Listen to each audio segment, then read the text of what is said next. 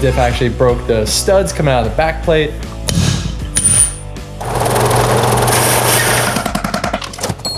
That was stupid. So yeah, this is the second time now the diff in this car has given me some problems. The first time it actually kind of like rattled itself loose. One of the bolts came loose off the back of it, and the diff actually broke the studs coming out of the back plate, fell down, hit the ground, broke the axles and everything else. So then when we redid it, we put drive shaft shop axles in it, put new studs in it, got it all working 110%. But same thing, I think just daily driving that clunky diff, it eventually loosened up those axle bolts, and you know, I didn't think I had to nut and bolt a street car as much as a race car, but apparently we do. So, but what we're gonna try and do now is stick a R230 diff into it. So it's a little bit bigger. It's got lower gearing, which will help the daily driving. Better for the turbo. So it'll feel good. And it's a viscous style LSD, so it'll just make the drive way smoother, way nicer. It'll, take turns without clunking and popping and twisting and pulling. So it's what this car wants. It definitely does. When you go around corners, it's like, I got. And like you hear it in the RPM too. It's like following the car. It's like roar, roar, roar, roar, roar. Like, even if you can't hear the diff itself, it sounds like I don't know how to drive stick. And so, what diff you put in it? R230? Yeah. So the diff that came out of that car. The twin turbo car. So 370Z diff. Yeah, which is actually, I want to say Corey Hosford's diff. Really? Yeah, because I put that thing in there at Grid Life when that diff broke, because I had a 408 put in that car, and the guy that put it in there, I don't think had the backlash all set right. Started clunking, making a lot of noise, and I smoked the ring gear on that thing. The only time I've ever broken a ring gear in an R230 drifting. Wow. Except for the time we hit the forklift, but that doesn't count. That does not count. That was a crash. Chris ran his car into a forklift one time. Not really, it was just the fork. Yeah, like the fork was, I'm like, where's the forklift? Yeah, it's outside. But yeah, when we're doing the proximity shoot, I went drifting by a forklift, and the forks were sitting on the ground, just kicked the tips up just enough where it caught the rim, and basically tore this whole thing open. Not on this car, the other car. Tore this all open, tore the tire off, broke the axle, broke the diff. So you gotta find that wheel.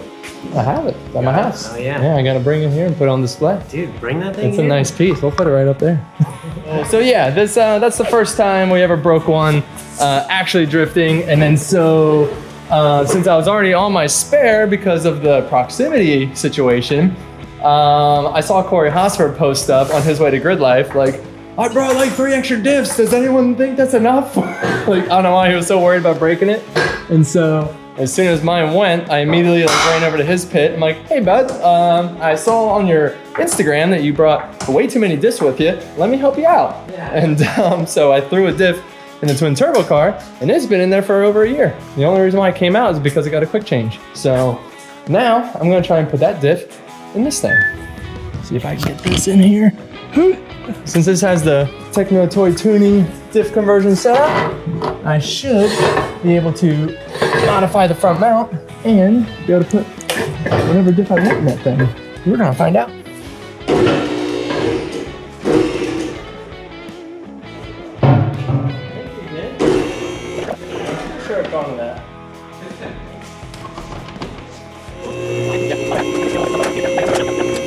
So, cool part about this car, like I said, it's got the whole Techno Toy Tuning rear end. So we got like the tubular adjustable arms, we've got the drive shaft shop axles, the Techno Toy spindles, coilovers, whole 9 yards. Disc brake conversion, and it also has this custom front differential mount. And so, like I was saying, this is all adjustable, so I'm pretty sure I can get that to pick up on the R230. Looks like there's plenty of room above it for it. And then that bolt is gonna be in the same location as the R230. So this is where the last time my diff broke, that bolt came loose and the whole thing just snapped the rear studs and came down and twisted this front mount and broke the axles, blah, blah, blah. And yeah, these were all backing out. Not trying to chase this thing like race cars. We're gonna just go ahead and swap this thing out. All right, so I found the diff I wanna run. This is a nice viscous style. This one is set up as a locker. So I'm going to clean this one up a little bit. I knock these bushings out. Somebody else said, put this diff together for me, put the wrong bushings in this. They put both sets of thick ones in there. So I gotta knock them out and put the thin ones on the correct side so I can get those back to assemble that diff. But the other cool thing is, I got an extra one of these Z1 billet rear covers. And it's extra capacity, it's extra fins, extra cooling. Looks really slick, so we're gonna put that on there too, just to really clean it up. So, next thing we get to do is beat the crap out of this diff. Not to be confused with this diff. And yup, thin boy on the bottom, thick boy on the top. So, oh yeah, Z-diffs everywhere, apparently.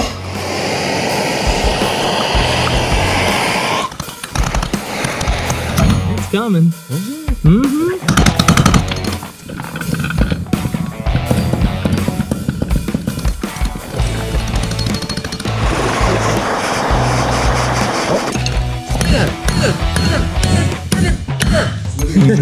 Hey! Well, that works. I'll take it.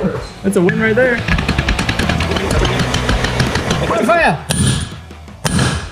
Wow. No one's pissed. That thing is really in there. It's interesting how some fall out and some don't. Yeah. Yeah. Feel like those guys in the kilns. Yeah. Now we gotta take those bushings out. Cool.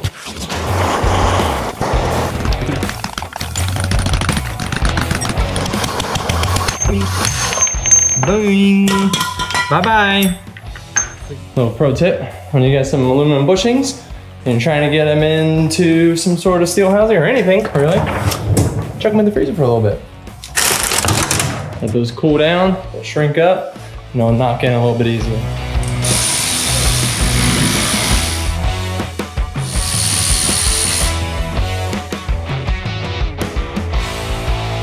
Now, we got our little crispy boys, nice and chilly. I'm gonna knock these guys in real quick.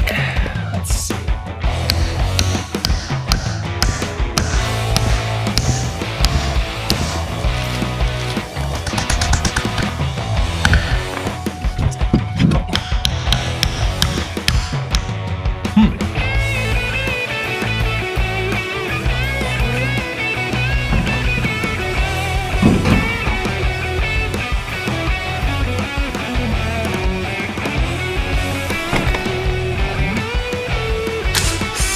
Next thing we're gonna do is knock this back cover off, swap the new Z11 on there.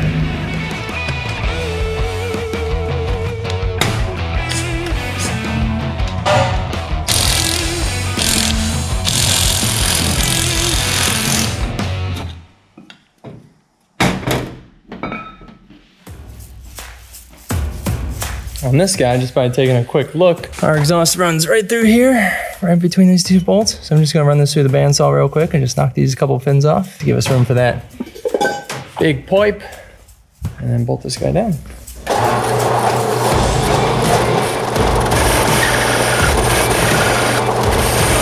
All right, not too bad. I'll clean that up a little bit.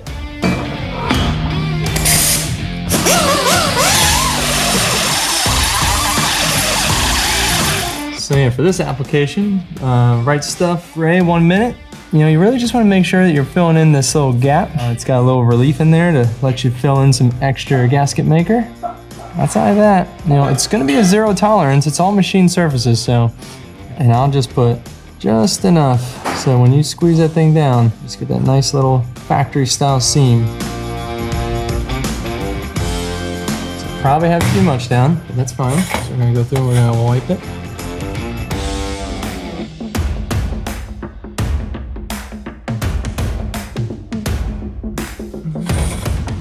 All right, looks good. We only got 1 minute.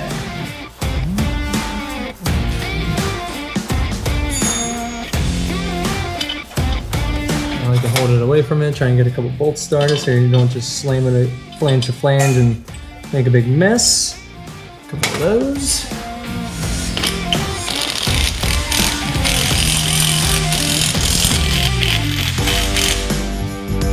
Look at that seam.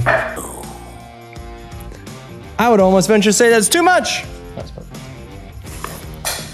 So now the other thing is, so this is our drive shaft shop, carbon fiber drive shaft for this adorable little car. It's the tiniest little drive shaft ever. And so it's got the R200 style 4-bolt flange. And since we're going to the Z-diff, we have the R230 style flange, but these are all rebuildable. We're just going to pop these little clips out, and then we're going to knock the bearing down and out of the way and swap this flange onto here. This is all theory. Like, I'm I think it's gonna work. We kind of just started putting pieces together, and I think I have everything we need. Let's give that a little grab. Whoop. Now for this, the way you get this out is you get a little rubber mallet. You ever done this, Nate? Good. So you got a little rubber mallet, and you push this thing to the side. Open these guys up.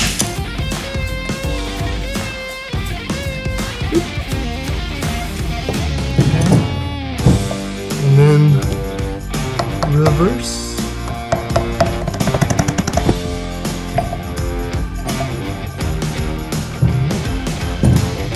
Now, rinse and repeat.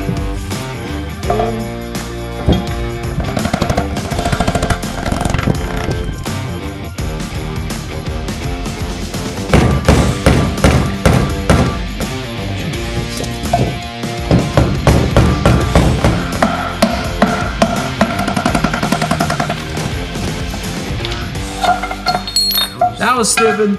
So I use this one. Put that guy into place. I'm gonna use these nice fresh ones.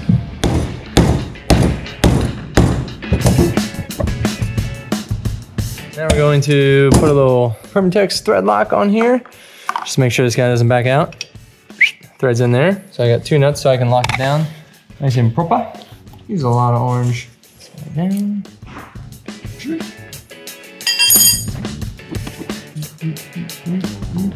Get these little guys in there.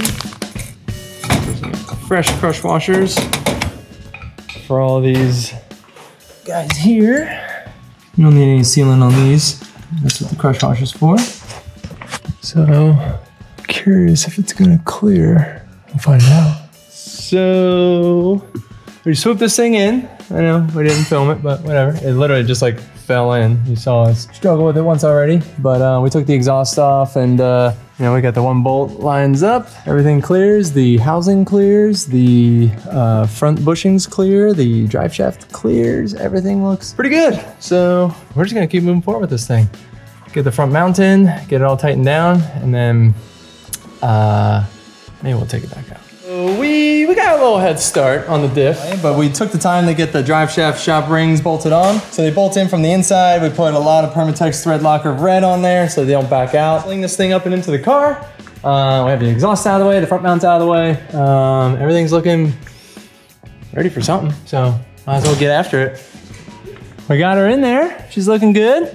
Had to get a little spacer action going on, but that's a nice looking diff. Now we just gotta go through. We got our carbon drive shaft in, gotta put the axles back in, tighten all those up, but the big thing was getting the angle set and getting that all lined up, and the rear tight and the front's gonna get tightened up right now. And then we're good. You freaking hot. You freaking hot, dude. Give me those nuts. Now that we're moving on to the axles, we got the front all in and good. Had to actually raise the front just a touch because that was just touching right there. So we had to put a little spacer in there, get that up and happy. What you saw me do earlier was I couldn't get this axle to pop over the cup. So I actually loosened the strut bolts here and I was able to clock the wheel out, which pulled the axle out and then swung it into place and punched it back in. Now it's nice and in there. Wipe up some of this grease. I'm getting fresh new hardware because this stuff back down is a little chewed up. So brand new hardware for the axles, and we're gonna throw some Permatex red on there because I don't want them coming out again. So we're gonna get them locked down. All righty-o. So this is that little piece we had to cut out for the exhaust. Perfect fit, and yeah, everything's looking good. Everything's spinning good, feeling good, looking good. And you know the deal. When you look good, your diff works good, and when you feel good, your diff is dressed up well, and that's how the saying goes. Let's lower her down and give her a spin.